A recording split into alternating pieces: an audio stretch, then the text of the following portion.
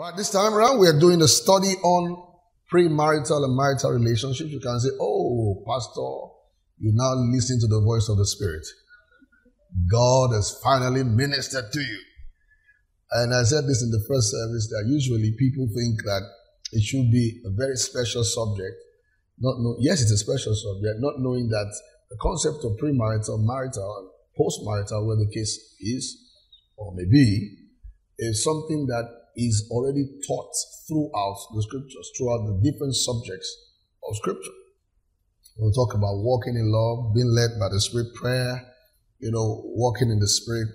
Where you apply them are in your relationships, which includes marriage. But then there are instances where we have to now talk about this particular subject for the purpose of helping believers walk in God's plan for their lives. Matthew's Gospel 28. Or you thought I was going to open the Songs of Solomon? It's Matthew 28, Pastor, on this subject. Verse 18. Jesus came and spake unto them, saying, all authority which was power given to me in heaven and earth. Go ye therefore and teach all nations, baptizing them in the name of the Father and of the Son and of the Holy Ghost. 20 says, teaching them to observe what things soever I've commanded you, and lo, I'm with you always to the end of the age. So he says to teach them, which is the word didasko. It means to educate. And I said this in the first service, that Jesus did not send anyone out to start churches. The Great Commission is to go and start churches. But the moment he said teach, make disciples, church or an assembly or community of believers became the necessity. And when they heard that, they knew that from the Old Testament books, the moment teaching is involved, then you must have an assembly. You must have people gathered together in a community of believers where there's oversight responsibility. So the church becomes a consequence of the Great Commission. You can't have church without the Great Commission. You can't have the Great Commission without church. So the didasko here is an educative word, to instruct, to educate, which is the word in the Greek. In Mark 16 and 15, it says, go into all the world and preach the gospel. Evangelizo, preach the gospel to every creature. He that believes and is baptized shall be saved. He that believes not shall be damned. This sign shall follow them that believe in my name. They shall cast out demons. Then he says, they shall speak with new tongues. They shall take up serpents, and they shall not hurt them. They shall lay hands on the sick, and they the sick shall recover. Then in verse 19, it says, soon after the Lord had spoken to them, was risen in heaven, and sat on the right hand of God. They went forth everywhere, the Lord walking with them, they were italicized, and confirming the word with signs following. Amen. And we said earlier on that the gospel is not what the sinner hears. The gospel is what the church preaches. The gospel is what everyone who is a servant of God preaches. Whether you're talking to a sinner or a saint, your message must be the gospel. Euangelion in the Greek, a message of God's kingdom. Okay? And the preacher of it, and the message is called Basar in Hebrew, B-A-S-A-R, the message of a kingdom. So the kingdom of God, all right, the news of the kingdom of God, or the facts of the kingdom of God is what is referred to as gospel. So as we teach this morning, which is a subject that looks like a natural subject, we're still going to teach the gospel of it, or the kingdom of God about it. That's what we're talking about. Basar. And so this is the responsibility, again, of God's servants. Luke's Gospel 24 and 25. Where it says, O fools and slow of heart to believe all that the prophets have spoken, ought not Christ to have suffered these things and to enter into his glory? And beginning at Moses and all the prophets, he expounded unto them in all the scriptures the things concerning himself. So disciples are to be taught. All right? And when disciples are taught, that's Matthew 28. The message is the message of God's kingdom, Mark 16. And now we can see that it is the scriptures interpreted. Which scriptures is he referring to here? Beginning at Moses and all the prophets, which means the reference here has to do with the Old Testament books. This is the Bible of Jesus, the Bible of the apostles, and it also must be our Bible, of course, now together with the epistles and the four gospels. So very critically, to know that we do have the responsibility of teaching every subject or concept from the New Testament through the Old Testament, from the Old Testament through the New Testament. In Luke's Gospel 24, again, verse 44, and he said to them, These are the words which I spake to you while I was yet with you, that all things must be fulfilled, which were written in the law of Moses, in the prophets, and in the Psalms concerning me. Look at the consistency. Then verse 45, he opened their understanding, that they might understand the scriptures. Understanding, the first word there, is the word nous, thinking pattern. The second word, that they might understand the scriptures, is to read the scriptures together. To read it together. Son, which is what suniemi, S-U-N, means to read the scriptures together. So we mustn't segregate a portion of scripture. Even places where we are scared, where we are not comfortable with what is said there, we have a duty to read it, understand it, in our worship of God. So that's important in our study of scripture. John 20. Now, I mentioned this earlier, that John is not a synoptic like the other three.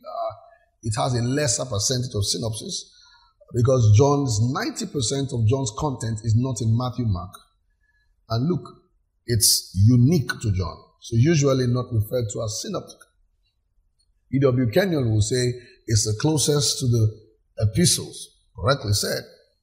In John 20:21, then said Jesus to them, again, peace be unto you, as my Father has sent me, even so send I you.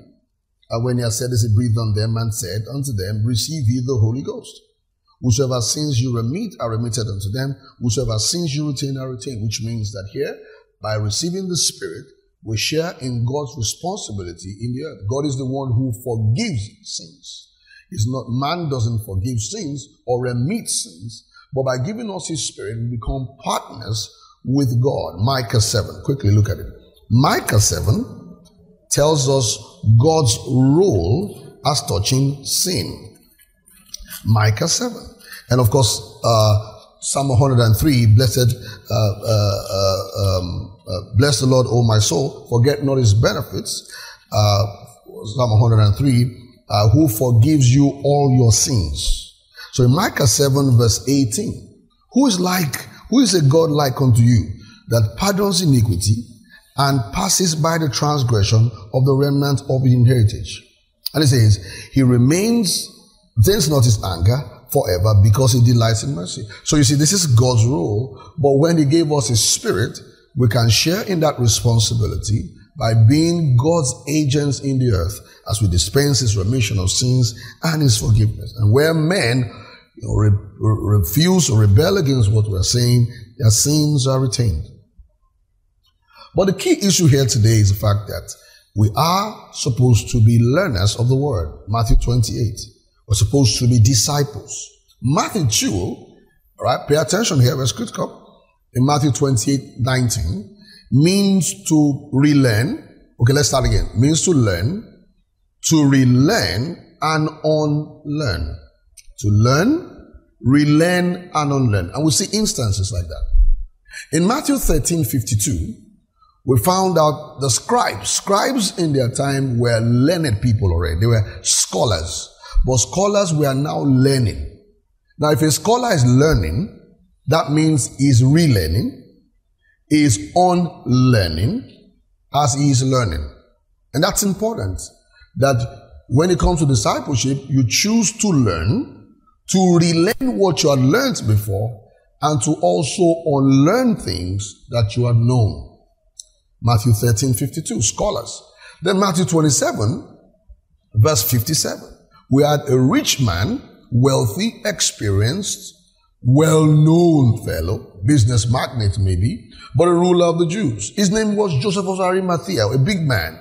Or else who can go to Pilate and ask for the body of Jesus? Can I have his body? And he's given freely. That's a big boy. But the Bible says he's also relearning. Matthew 27:57. He's also unlearning. He's also starting again. So the word of God is such that you and I must give our submission to it, to learn, relearn, and also unlearn. So earlier today, in this first service, we said one of the ways to learn is to ask questions. I said the kind of questions you ask will show how wise you will become. Questions show that you seek for wisdom. Questions is part of discipleship and growing up. If you don't ask questions, that means you have nothing to learn. So we ask questions. And I said earlier, I must emphasize this, that age has nothing to do with wisdom. Age should be wisdom, but it hasn't happened like that in many instances. We have seen complete idiots who are old enough to be idiots. We have seen, oh, you heard that, right? We have seen people who should know that don't know. So Elihu in Job 32 had to lament. Job 32. He said in verse 6, I'm young and you are very old. Wherefore I was afraid, does not show you my opinion. But I said in verse 7, they should speak, multitude of years should teach wisdom. Then he says, there's a spirit in man. It is the inspiration of the Almighty that gives them understanding. Then he says in 9, great men are not always wise, neither do the aged understand judgment. That's absolutely correct.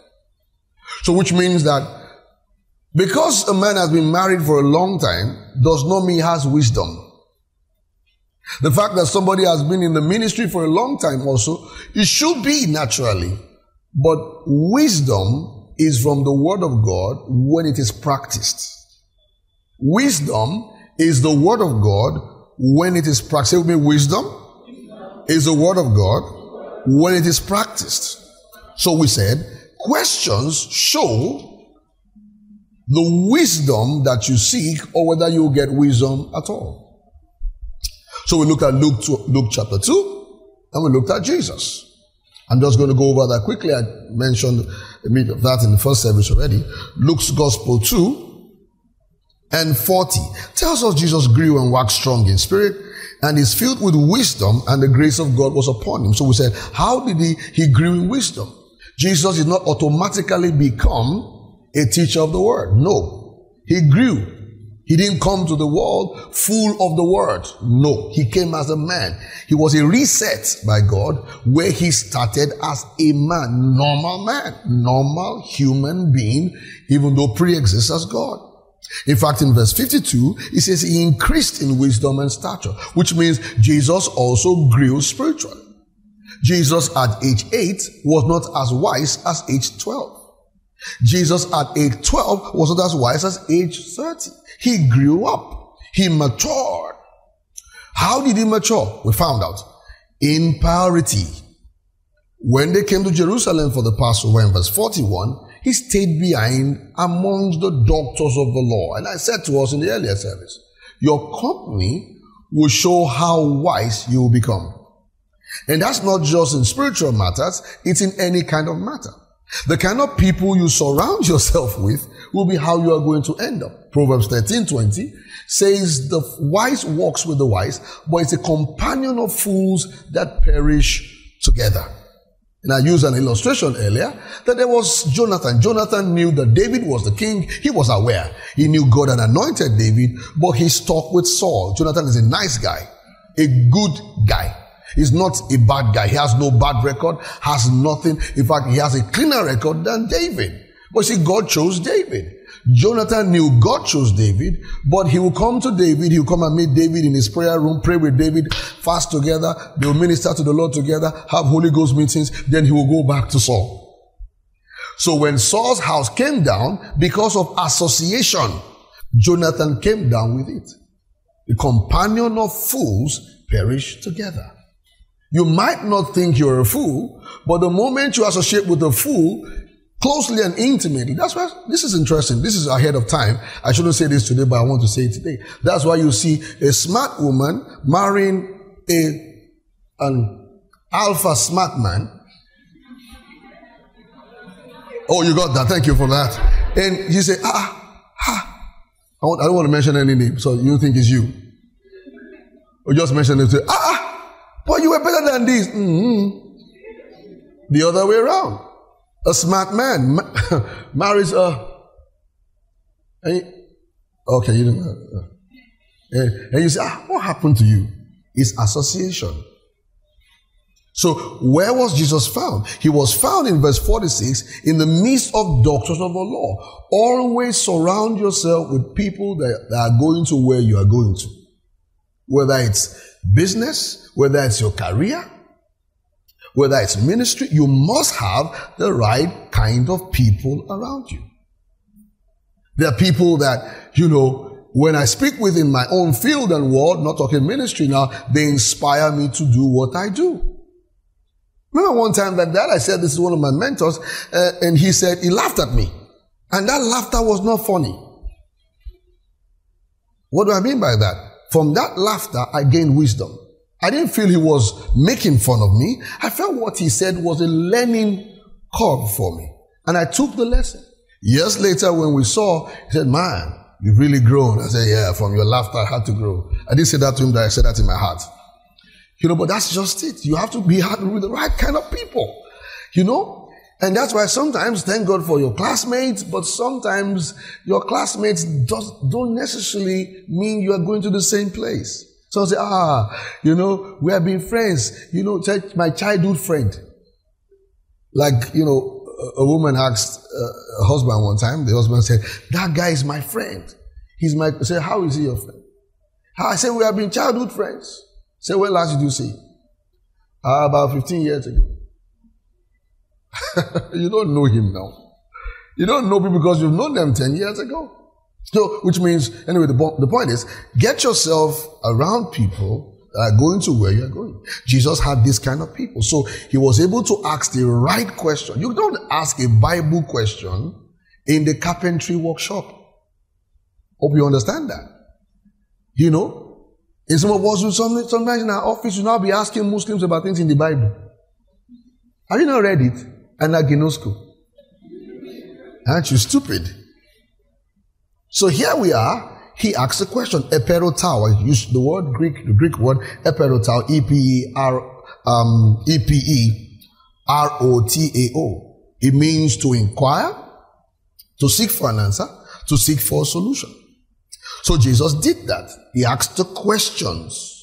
He asked them questions. Why did he ask them questions? Because they had the scriptures. We said that word is used 56 times. So by the questions, it therefore shows that he gained wisdom. He gained wisdom. So we said earlier that it's the right kind of questions. There are questions you ask that will never get you wisdom because of why you asked them. There are questions you are asking the wrong person. I'm sure Jesus did not ask the doctors of the law how to, because he's a carpenter, so there are two things that he should be doing. One of them is to obviously work with building houses, because carpenter in that time is majorly to build. So he's a builder. I'm sure he's not asking them how to build. And I'm sure he's not asking them other questions about how to invest. That would be the right question, or maybe the wrong question with the wrong people. You must ask the right person. You don't go to your pastor and ask him whether you should do cryptocurrency. Where is he going to explain that from? Even Moses knew nothing about it. With due respect to my Lord and Savior Jesus, he knew nothing about it. Paul had no idea. So he said, Pastor, just know, what do you think? That's a wrong question. But ask the right person the right questions. You can ask Elon Musk, I think he made money from it. Ask him that. I heard so, I'm not sure, this is not authoritative, I beg you. You ask the right person the right question. So you must ask the right questions. You must ask the right person the right questions. You must also ask the question for the right reasons. So in the first service, we looked at that use of questions in Matthew. And we found out, pay attention, that you had Pharisees also ask Jesus questions. Let's look at the Mark's rendering.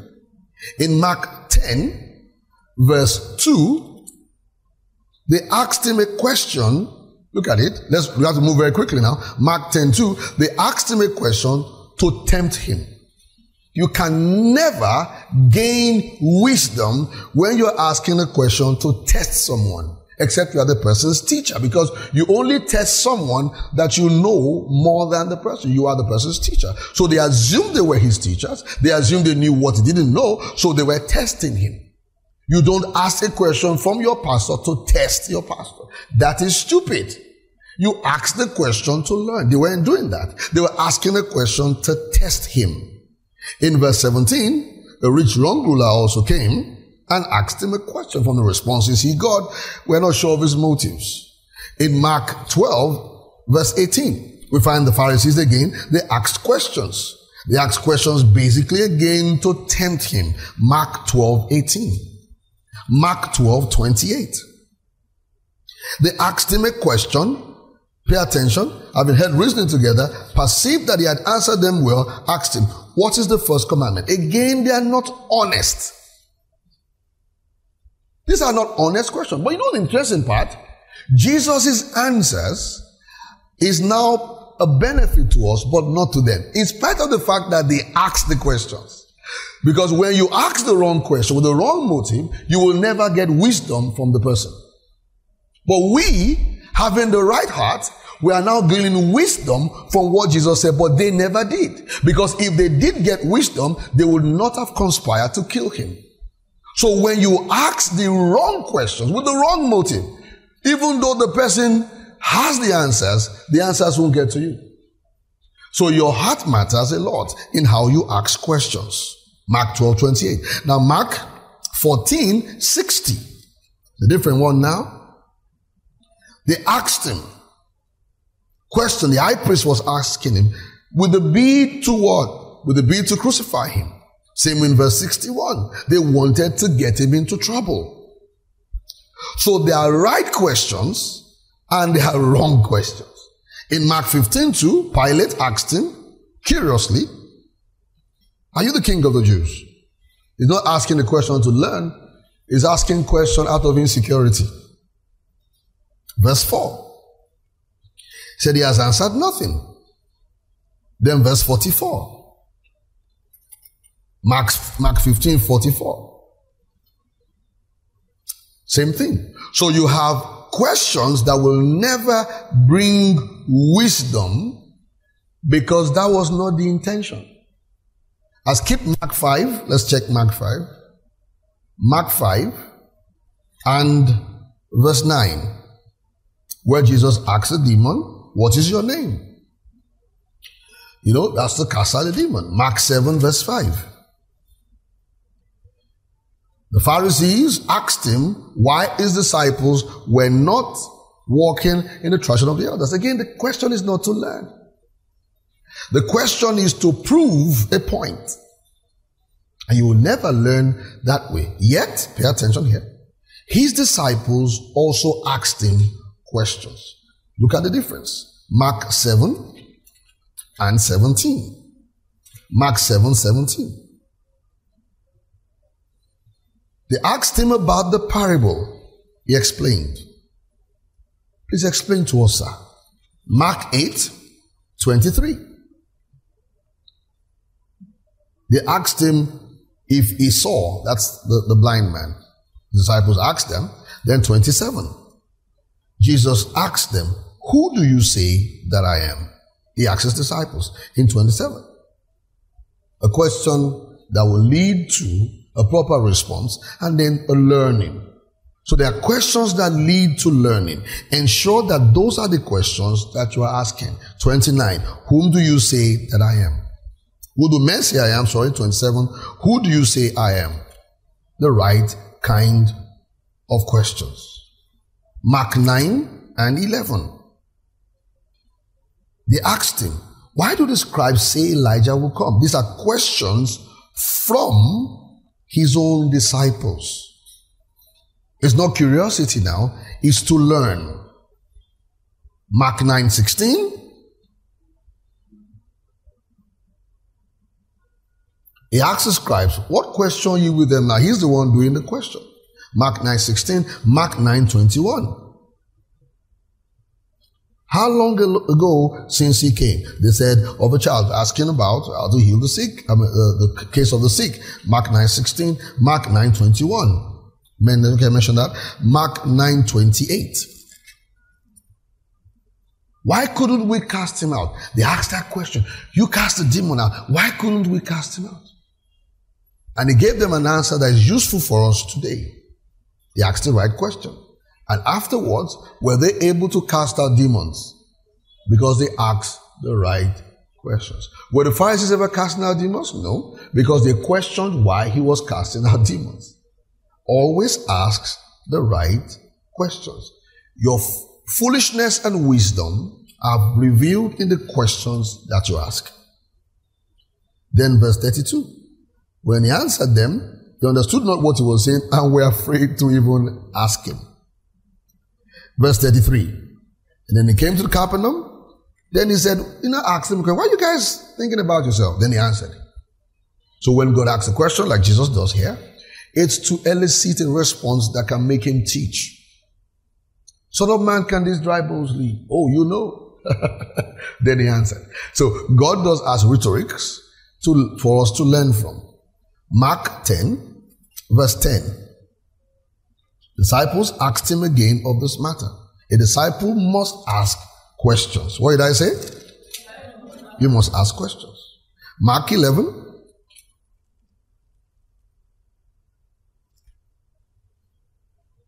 Mark 12, sorry. Mark 12:34.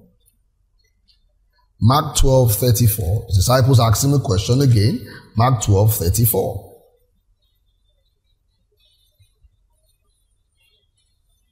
And then Mark 13 and verse 3. They asked him questions privately. Did you notice that much of the questions they asked him were private? Which means they're not trying to, it's not a show. Private questions. Maybe in the cell meeting, in the fellowship meeting, they ask the questions. So there are questions you will ask that will bring knowledge. And there are questions you will ask that are mischievous. Ensure you are asking the right questions. Now I mentioned something earlier, and I'll say it again. And I said, there are questions you will ask your pastor. That's not his responsibility.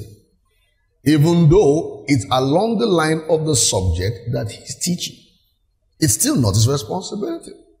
On the subject of marriage, we should know the limits and limitations of a pastor. And I'm going to mention a few of that. So earlier on we said, are there questions which you ask about marriage? I said yes. And the moment you mention marriage, you are going to have to talk about sex. I mean, let's talk about sex. It has to be, that's exactly what you are discussing. Because when Jesus was asked a question about marriage, Matthew 19, and it's about divorce, about putting away the wife. Matthew 19, interestingly, Matthew 1 opens with a divorce case. Joseph and Mary. And I must repeat that what I said earlier in the morning. That here is Matthew 1:19. Imagine Joseph's girlfriend, not necessarily girlfriend, but betrothed to, that their culture is different from our culture, where they betrothed to a man and is a spouse to him, and he has marital rights, but they have not yet become conjugal rights. So she comes one morning and says, "Blessed be God, I am pregnant for God."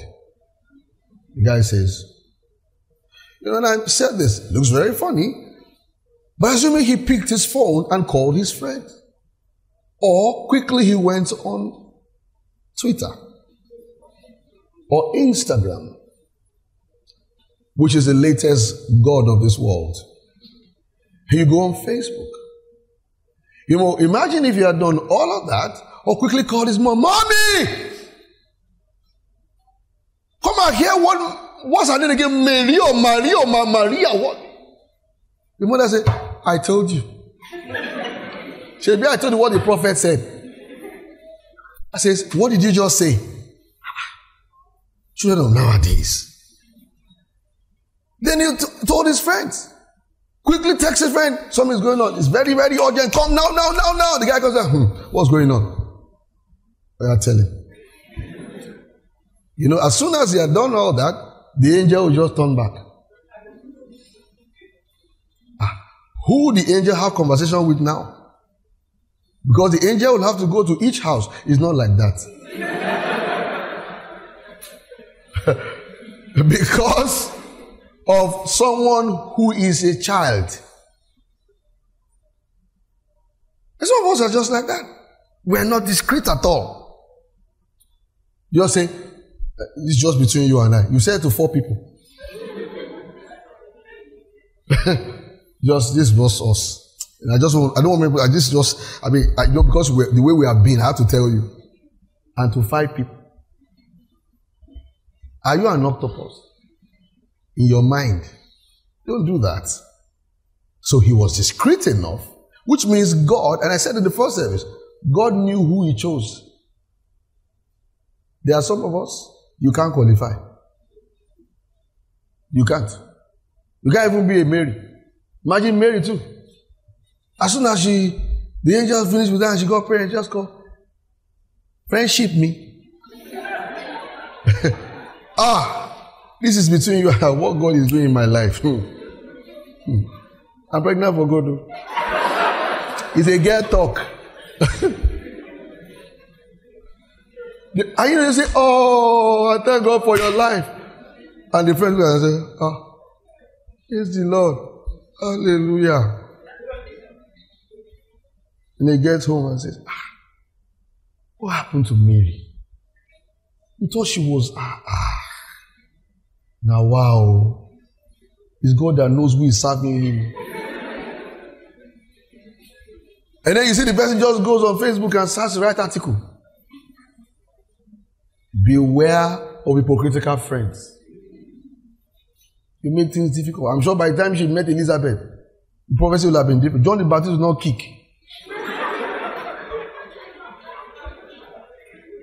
You just go,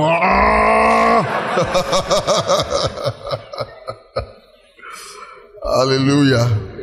Which means don't get into relationship with loudspeakers. Some people, they bring demons into their lives. And you know they're very smart. See the kind of things that God used them for. As soon as the wise men came, and God told them, leave. Imagine if Joseph is the kind of person that tells everybody, he'll just tell his name, call his body, my body. I go to Egypt, but tell no man. Just me, you, God, the child and the mama. And I said, okay. So the body will go and meet another guy. My body told me to tell nobody. Mary will have just told her friend, Clara? I didn't say Lara, I said Clara. I said, Clara, my husband told me yesterday that God told me that we should go to Egypt. I don't know, but I'm just wondering why. Can't God save us here? He should save you, and you save you, and why should you go? Don't go. I don't know what his plans are. Which God will tell you to go to Egypt? Which Egypt? Egypt that our forefathers will come on, don't listen to him. As they're arguing, that's how Clara will go and put it on a blog. Please advise a friend of mine.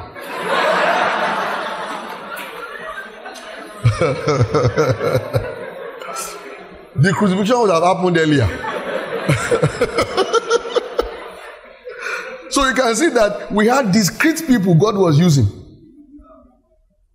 And you had Joseph. You had Mary. She kept the sayings in her heart. Do you know when she eventually revealed the sayings? Upon the resurrection. There are things you don't say. I'm sure the incarnation story came afterwards. How would you start explaining that? And say, and they say, this Jesus, we don't believe in you. Believe him. Are you aware that he came by the Holy Spirit? No, relax. You are trying to help him, but you are worsening the case. Are you aware? See, I had not even had sex with the Father. That's how he came. In government college, then when he hears his father, he says, it's a sign that seriously, see, Allah Akbar. See, it's not necessary. When he rose from the dead, I now tell your story, it will now make sense. There are some things that you don't have to say it now. Some people say, no, the way something comes to mind, I must say it. Are you a mad person? It's only a mad person that says, as he's mad, I have to say it. Go and get a shrink. Says, I have to say it. Oh, no, even if it's a prophecy, you still calm down. Relax. So you can see God dealt with discreet people who knew how to keep information. when the incarnation happened. If they were texting everybody and go to the king has been born. It won't take 2 years. Herod did not know until 2 years. For some of our brethren, it's the second day. In fact, you'll be doing selfie in the manger. Say, prophecy fulfilled. You are saying the devil is after you. No, you went after the devil yourself now. Say, I'm discreet. I am a wise person. Wise people are known by fewer words. Fewer words. Look at something. Look at this Bible. It spans thousands of years. It has God's word. That shows you God is not talkative. Some of us, your commentary last week alone is more than this book. The things you said last week, you can't even know who you spoke to. Did I tell you? You told me. I didn't know. Okay, you told me too. I told you. Yeah. That's how God wants it. So in Joseph and Mary, we find a way a couple should be discreet. Hallelujah. Anyway, so we said the Bible opens up with that. So when they asked Jesus the question in Matthew 19, amen? In Matthew 19, he answered with verse 5. A man will leave father and mother, cleave to his wife, John in the Greek, and they shall be one flesh. And I said in the first service, one flesh refers to sex. Genesis 2:24. It's a sexual union. So marriage is also a sexual union. Therefore, if you are thinking about marriage in a premarital manner or in a marital manner, or you want to take a post-marital decision, you must think about sex. And we said God made man a sexual being. It's not a strange feeling. It's not a demonic feeling. In fact, some denominations got to a point, very ridiculous theology, and said that the sin that Eve and Adam committed was sex. That's awful and ridiculous. Now, there are other things around it. And that's because we don't have the right commentaries around sex. Just fasten your seatbelt. Right? I need you to fasten your seatbelt so that I will not shake you off your seat.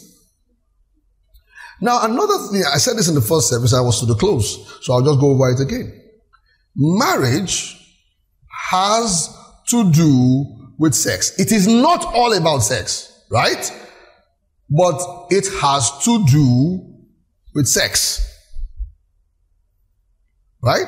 Now, I don't think I need to do an illustration of what sex is, right? You shouldn't be in this service if you don't know that. Or you should do a diamenio. I wouldn't. So, which means, is it right to ask a question about sex? Now, notice the question they asked Jesus about sex had to do with marriage. Okay? Pay attention. He wasn't answering sexual styles. Right? Right? Stop looking at me like I'm the devil. That's not what he asked. He wasn't asking questions on when to have sex in a couple. No. He just said a man should leave his father and mother and they'll come together and they will have sex. Now pay attention. So we said in the first service, and I said, where is the Bible commenting about? The Bible comments about marriage and the sexual experience of it. Why? Then I said that if you ask questions on this, I'm just repeating what I said earlier, ask you to learn from the word, one, to get wisdom, then two, to practice your faith. So I asked another question. I said, is marriage peculiar to believers? Of course not. Marriage is between two consenting adults who remain faithful and loyal to each other. And so it's in many cultures. And I said this earlier, that because people are not born again doesn't mean God does not endorse their marriage. Doesn't mean God made them marry. Doesn't mean God led them to marry. Simply means whatever they have done is of God. They don't have to be Christians. When God called Abraham, he already was married. And God walked with who he had married. Sarah. Interestingly, Sarah was his sister, half sister. They had the same father, but not the same mother. So which means that, as mentioned earlier, marriage, right, has a dint of culture, but it must not be subsumed under culture. That goes into the concept of wedding. And I said the concept of wedding is the decisions of the consenting adults. They can decide to use their culture, and please do not use Bible culture. You will look not just archaic, but very unintelligent. The culture of marriages, wedding ceremonies in the Bible didn't come from God. It came from their native culture. In the Old Testament is ancient Near Eastern culture. In the epistles, a mix of that and the Greco-Roman culture. So don't adopt it. Did you hear me? Did you hear me? Do not adopt it. The honeymoon culture in the days of Moses is something that if you do it now, you will grow poor for the rest of your life. It's 1 year, no work. You can only afford that in the wilderness. Also, when it comes to age, you'll be shocked to know that Mary, the mother of our Lord, was barely 13 or 14. You try that today. Say, Mommy, I think the Lord wants to use me. What did he say? In fact, in some time today, it's going to be called child marriage. And so, age, nope. The Bible has a commentary on maturity, which we're going to look at, but it has no age span. Critical things. But your faith is important, and you have instructions of not going to the Philistines to marry, or to Egypt, or to Babylon. That is theological. So which means your theology is important. 2 Corinthians 6:14, do not be unequally yoked together with unbelievers. That goes into your marriage. 1 Corinthians 7:39, Paul says, marry in the Lord. So which means that even though it's your choice, your faith dictates who you marry. Also, marriage has to do with responsibility. Shall a man leave father and mother? That statement is a wholesome statement.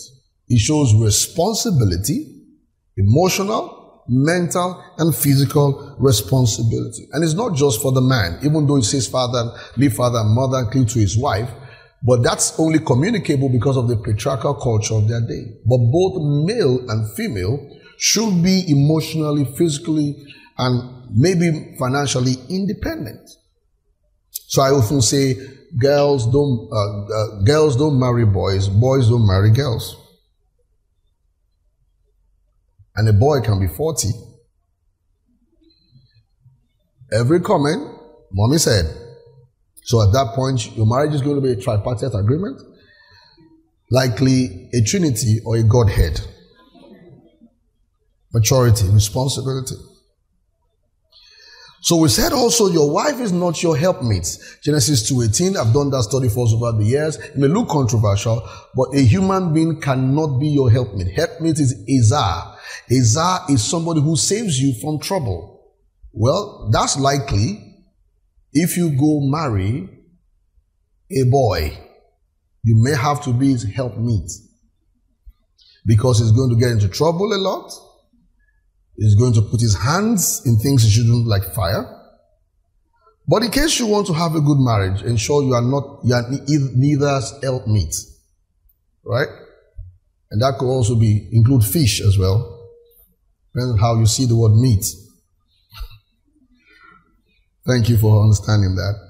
So you have, and again, please, in God's holy name, don't say, when you talk about marriage, let's go to the beginning. The beginning wasn't so nice. Let's see Adam and Eve. I don't like that kind of marriage. The very first time they give testimony, the husband is saying, is the woman you gave me. And because she didn't have kids yet, she said it was a serpent. I'm sure if our kids were around, she'd have said it's Cain. So please cast away that kind of marriage. Now we said also a sex for procreation. I was going to deal with that earlier. Now I met these people who were in the church where they said you only have sex to have children. How do you determine when the kids will come? And they said, well, that they told her that as soon as she's pregnant, we stop. That the next time we must have sex is when the Lord has told come off it. And I said, it's not true. The sexual relationship in marriage is for pleasure. Amen. You went quiet, right? Okay, let's do some study in case you want to see it. In Genesis 4:1. This is how I explained to that couple, and they felt very free. Bad theology can be horrible. Can be extremely horrible. In the first service, I showed you that divorce is something we should talk about. It's not something we should promote, but it happens. Right? And I showed you, Jesus said it can happen if there's hardness of heart.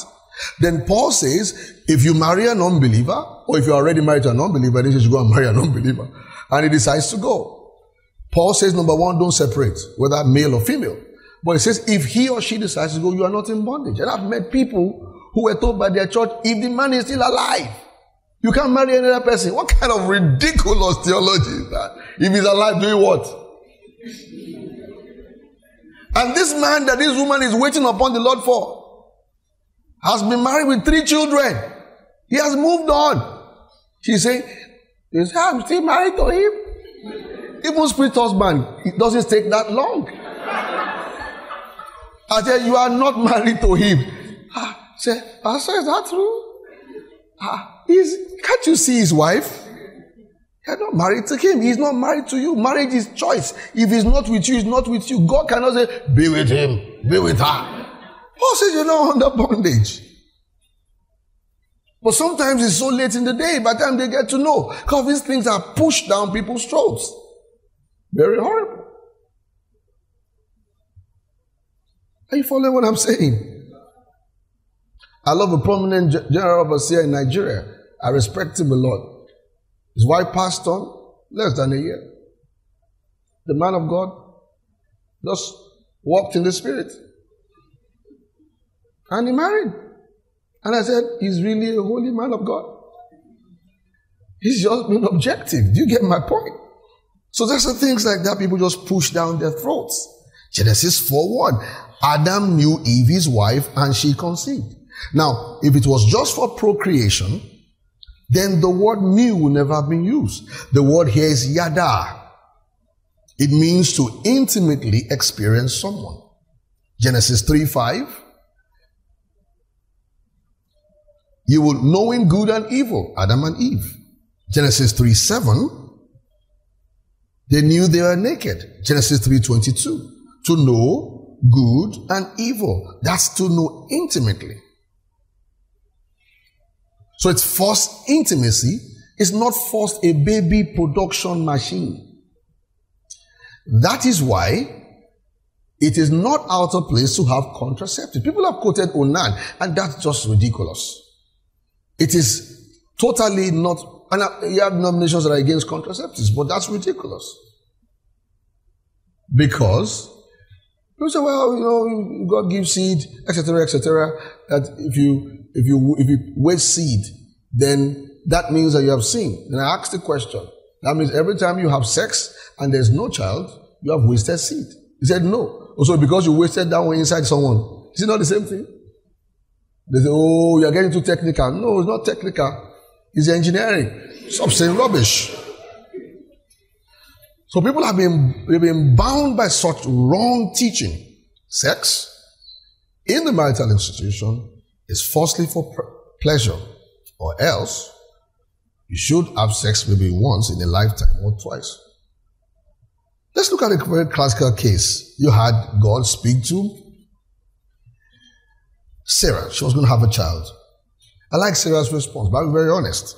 Genesis 18, verse 11.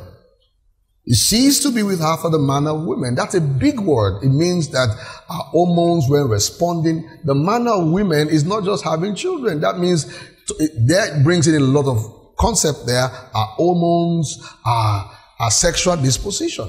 That's a man or women. I told you it's natural to feel that way. You know what she says in 12? She laughed with me and says, and waxed old. Shall I worship the Lord? Is that what she said? Shall I have pleasure? Because there must be pleasure before children. Amen? Amen. Up Jesus. Let me tell you the meaning of that word pleasure so you can get it right. It's the word Eden. I mean Garden of Eden. Let's see the other words there. It's used for delicacy. 2 Samuel 1:24. It means it has to be something sweet. Left to some women, the experience of childbirth is not delicacy, but the predecessor is. Oh, shine you come on. Thank you, Lord Jesus. 2 Samuel 1:24. You daughters of Israel, weep over Saul, who clothed you in scarlet with delight. That's the word Eden. Delight. Psalm 36 and verse 8. Psalm 36 and verse 8. It shows that premarital couples should discuss this. They should. I've seen people get married and then they discuss it afterwards. You don't discuss, sorry to use this example, job conditions when you started working.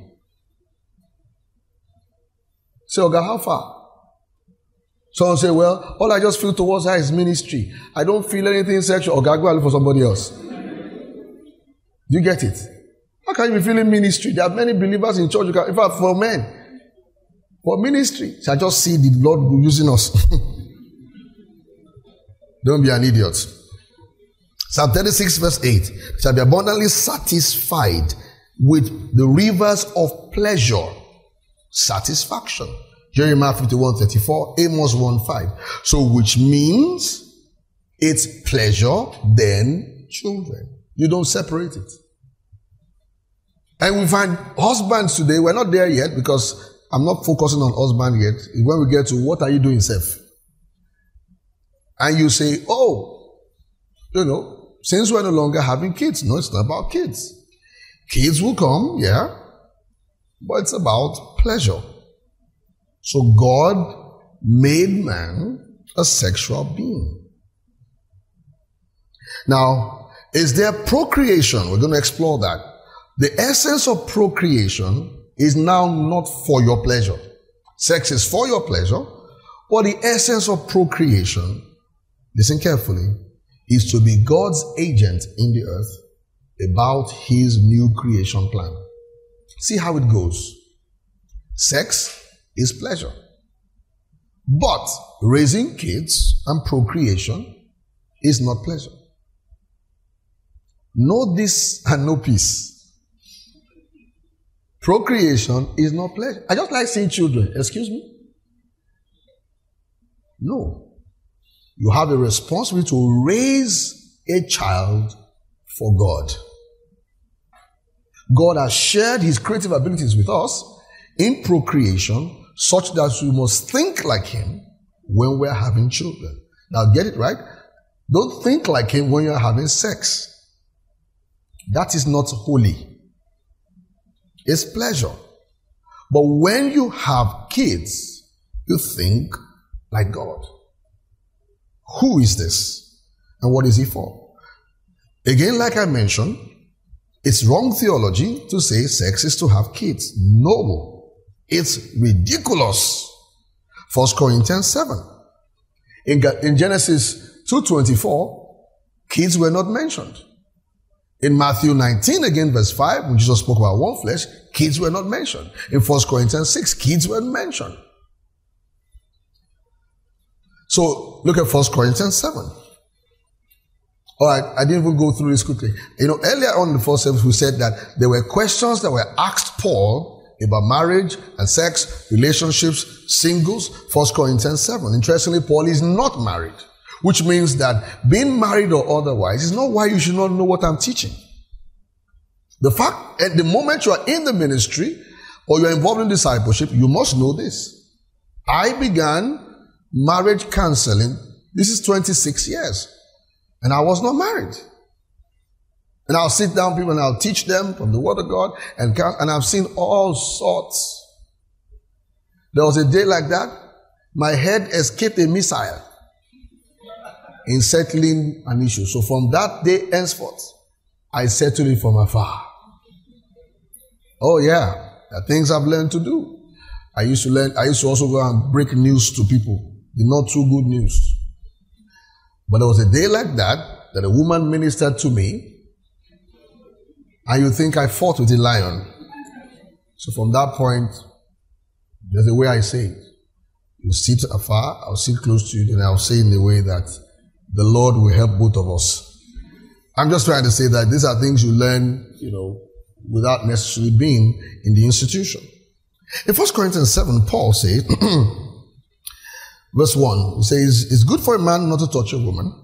Nevertheless, to avoid fornication, let every man have his own wife, and let every woman have her husband. This establishes the essence of sex.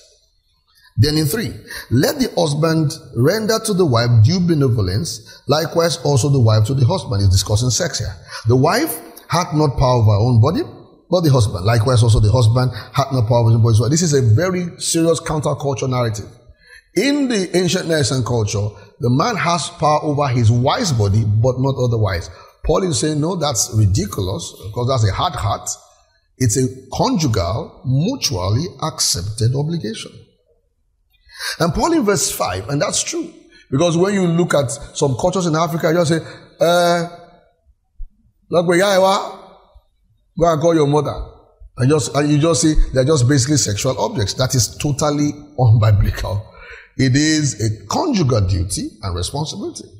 In verse 5, defraud not one another. Wow, Paul, defraud? Oh yes. He uses the word apostereo. A-P-O-S-T-E-R-E-O. It means to cheat. That means that when a man doesn't give the wife sexual privileges or sexual pleasure or sexual experience, he's cheating. That's actually what the Bible calls cheating in marriage. Mark 10:19. The word apostereo is used to defraud, to cheat. 1 Timothy 6:5 and James 5:4. To defraud. That's strong. So a man is actually cheating when he's not doing the same with the woman, particularly when she says she's on a 90 days fast. The interesting thing about this, and you need to hear this may sound very controversial, but if you see verse 5 of 1 Corinthians 7, the fasting is not in the original. Like I see some of you are very particular now about the original, and you are marking it. Oh, it's not there. The fasting is not there. Now, it was incorporated to show abstinence, but it's not there. It's just prayer. So when Paul says the wife has power over his body, the word power there in verse 4 is the word exousia.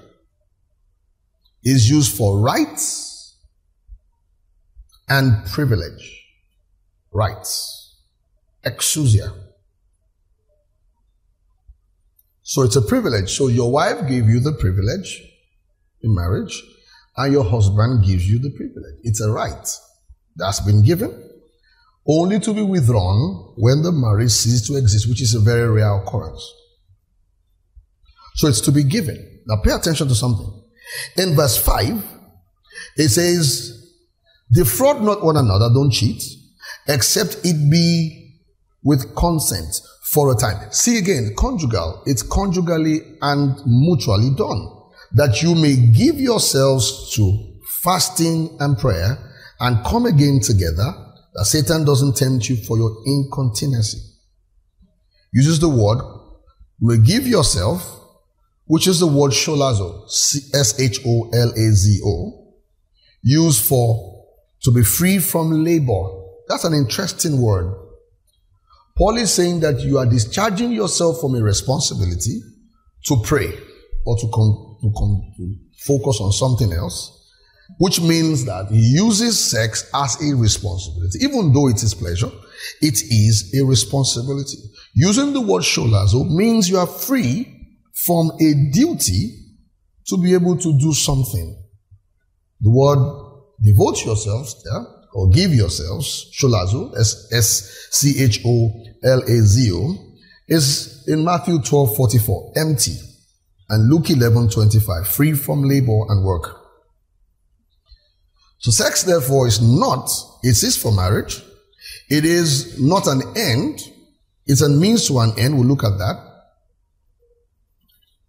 Now, notice in Genesis chapter 6, very critical, when the sons of God, scripture says, came into the daughters of men, it was deemed illegal, corruption. In fact, it was called violence. So therefore, 1 Corinthians 7, I'll come back to that later, maybe not this week. 1 Corinthians 7, it means it's a leisure as taught in scripture. It's not procreation. Procreation will happen, but procreation is not the basis for sex. The basis for sex is marriage, where two people conjugally, mutually, loyally express their sexual pleasures to each other. Now, the Old Testament, to know how important it is, Exodus 19 and verse 15. Exodus 19. When Paul says, Moses says, let's talking to the men, let's go up. Then it says in 15, be ready against the third day, come not at your wives, which means don't have sex at that time. It's not procreation. It says we're going to have something to do, so you will not be able to have sex. And that's exactly what Paul is saying in 1 Corinthians 7:5. So it is not to have kids. Exodus 21 again, and verse 10. If you take him another wife, her food and raiment, and her duty of marriage shall he not diminish. That's talking about the polygamous institution. That this is within their culture again, where he says, if he has another wife, he said the first wife must not be deprived of the duty of marriage. That's important. And in many instances, the first wife isn't having kids anymore, but there is a duty of marriage that he has to follow. For Samuel 21 and 5.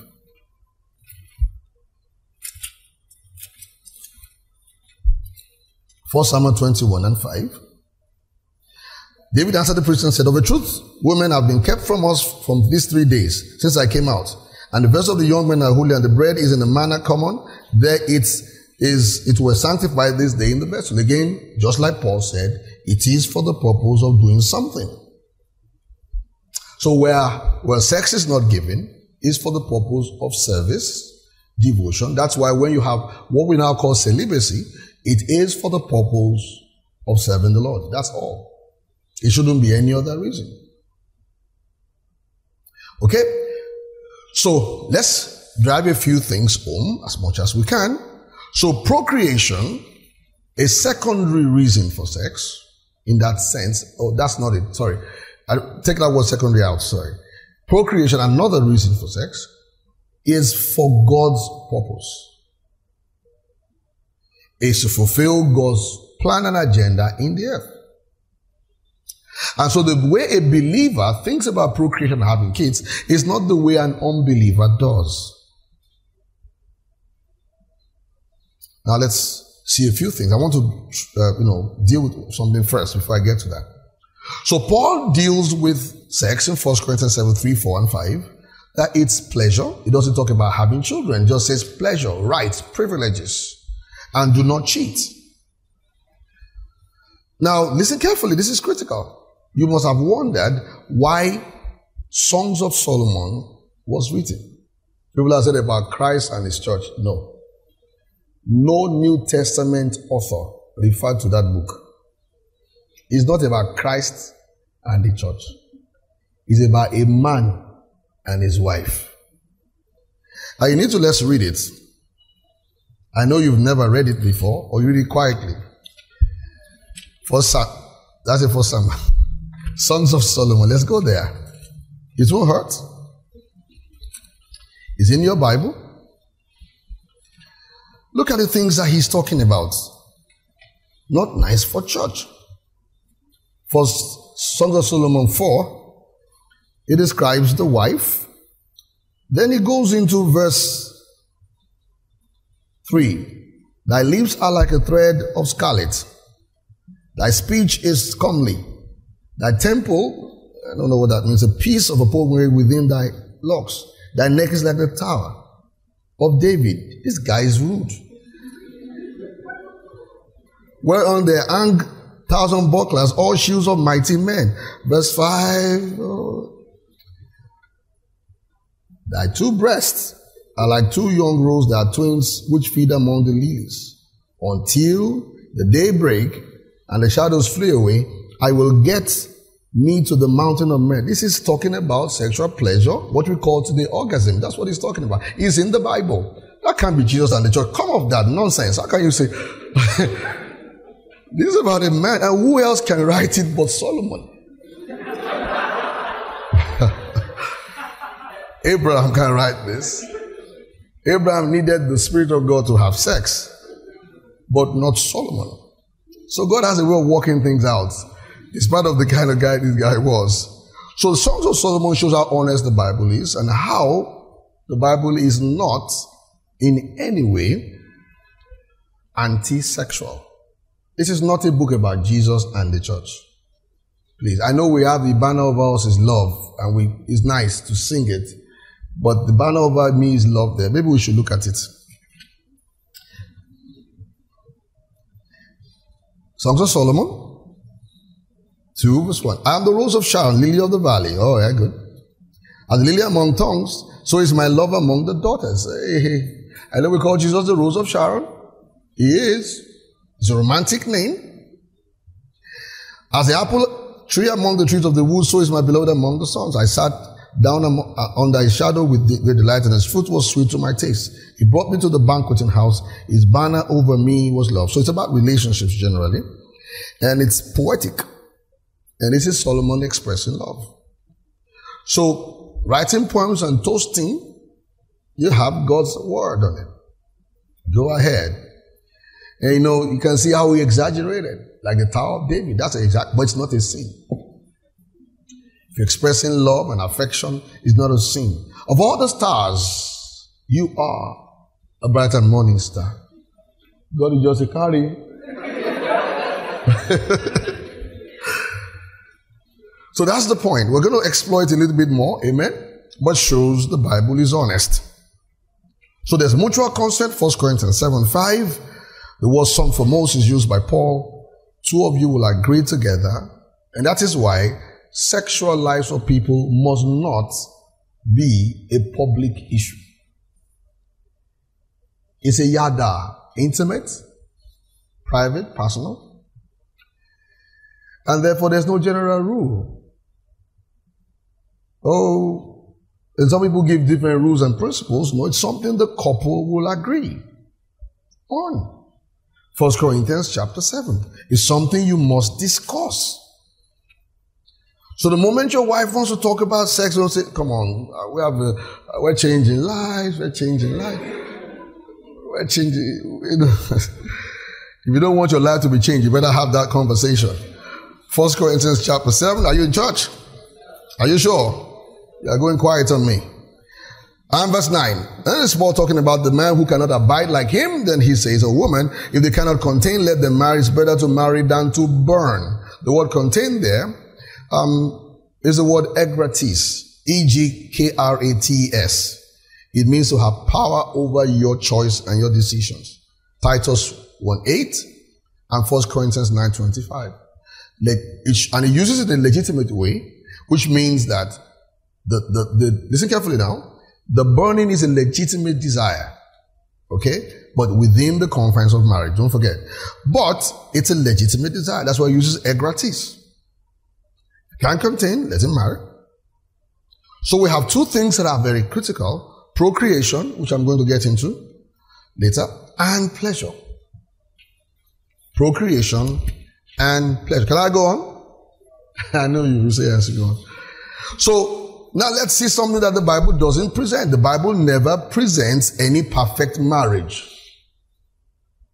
Forget all these seminars and all the Facebook stuff. Please forget all that Instagram nonsense. I had a couple, I'm saying it again, that I was counseling on divorce, not to get divorced, and they were doing program together. And there are many like that. Adam and Eve, let's see the kind of marriage they had. Blame game. Just put it topic, summarize the blame game marriage. Abi? Is it not you? Is it not you? Some people form relationship before marriage, they are just doing blame game. Is it not you? It's not you. Look at you. If you are not coming to my life, I'll be a billionaire. Cain's wife, we don't know much. But Sarah and Abraham. You don't want to talk about that, right? Their marriage is nothing perfect. They just had Isaac. Just leave the rest. You know? And she's quite a strong woman. You know, but it's not. Okay, Isaac and Rebekah. Would you like your wife to tell your son to lie? Go and say, yeah, Esau. Don't bother me. Not so cool. Jacob and his wife. Skip that one. Joseph married an Egyptian. Moses, his marriage caused his siblings to have leprosy. David had Michal. Also skip Solomon.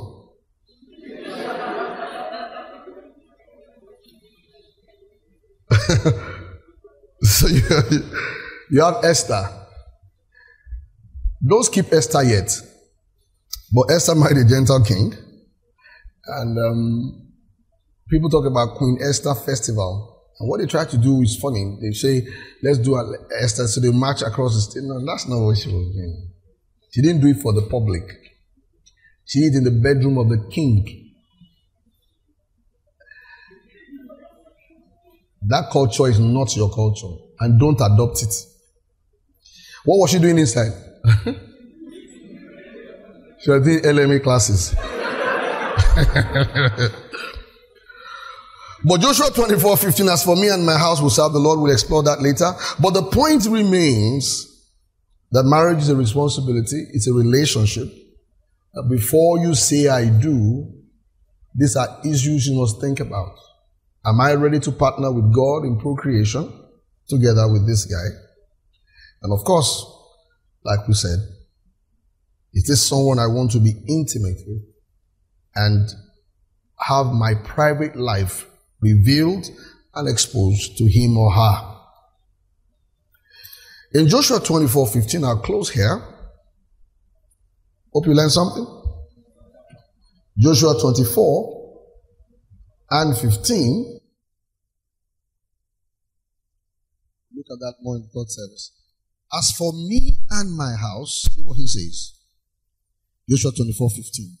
He says, now therefore fear the Lord and serve him in sincerity and in truth. Put away the gods which your fathers served on the other side. Well, I'm reading 14th verse. Of the flood, and in Egypt, and serve ye the Lord. It seemed evil unto you to serve the Lord. Choose you this day whom you will serve, whether the gods which your fathers served, they were on the other side of the flood, or the God of the Amorites, in whose land you dwell. But as for me and my house, we will serve the Lord. Paul mirrors this, and in 1 Timothy 3, he said, a bishop must be one who rules his household well. So whether you're a woman or man, you have a responsibility to lead a household for the Lord Jesus Christ. And that is the part of marriage we should also talk about. Be blessed. Stand to your feet.